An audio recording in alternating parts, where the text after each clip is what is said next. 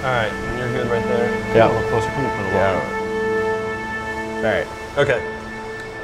All right. Hello again from Anastasis Films. We are here at Civil Life in South City, St. Louis, and we wanted to talk today about the creative process, Or at least our creative process. Yeah, and how we work together in making our films. Yeah. So it's been interesting this past week because we've been trying to concept a 30-second spot that you'll be seeing at some point in the future. And John, why don't you talk about what that process has looked like for us? It's basically not required, but it has been a lot of fighting.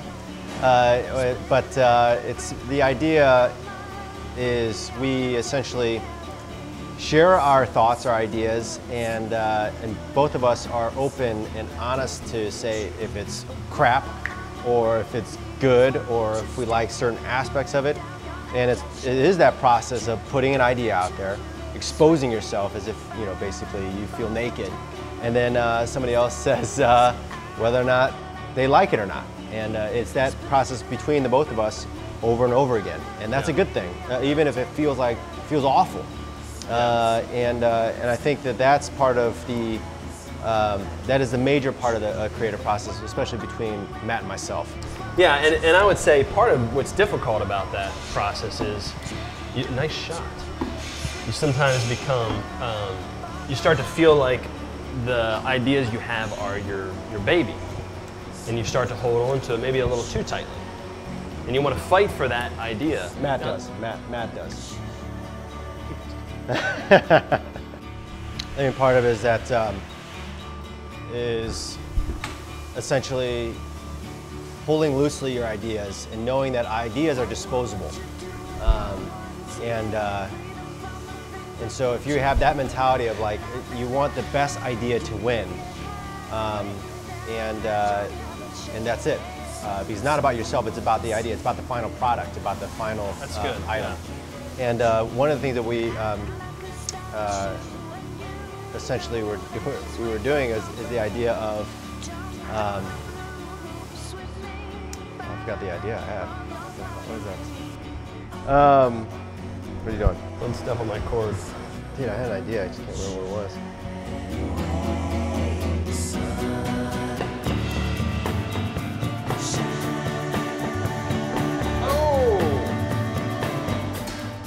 Shot there, partner. Hey there, partner. So do you want me to pick up your slack since you got lockjaw over there? No. Yeah, maybe. I'm trying to figure out what I... So you'll remember. Yeah. So, you know, if you're working as an artist individually, you have some autonomy, and that can be a good thing, and it has its place. There's not a lot of people that collaborate together on watercolor or oil paintings. That's more of an individual sport. But filmmaking by nature is a collaborative medium.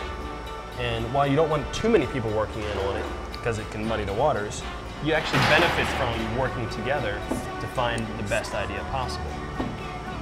Boy, you're just honing it in. Right, John? Yeah. So what are your last thoughts on, or last thought on this, on the creative process? I would say that to me has been one of the biggest things that I've learned from it, is not to hold too tightly to your little babies, and be ready to make new babies together. How about you? Last thought I think would be, let's say that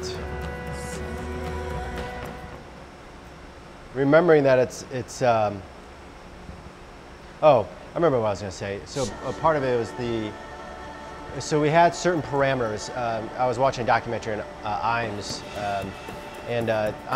Charles Imes believed that setting restrictions for yourself is a major part of the process of creating. And so same thing with Apple, you know, obviously with there was one button, Jobs wanted to have one button. For us, for our 30-second bit, we wanted to have simplicity, originality, and humor. It had to be really freaking funny, or at least funny. And so we set those parameters for ourselves and had to work within that and allow those parameters to help us to throw away ideas or hone them or carve them down or create new ones.